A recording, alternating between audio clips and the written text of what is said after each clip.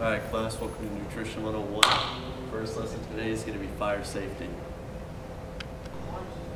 Preparation is key. You should always keep full attention while the stove is in use and keep the pan handle away from your body. Lesson 2 is to always keep an eye on what you're cooking. You should never walk away and you should set a timer. Why is that important? Because if you walk away from what you're cooking, it can cause a fire, and that can be dangerous to your life. And if you cook something for too much time, it can burn and turn black. Second part to our lesson is fire alarms.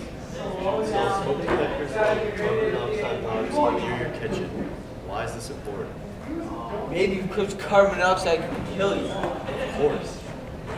Alarms can reduce the chance of dying by up to 50%.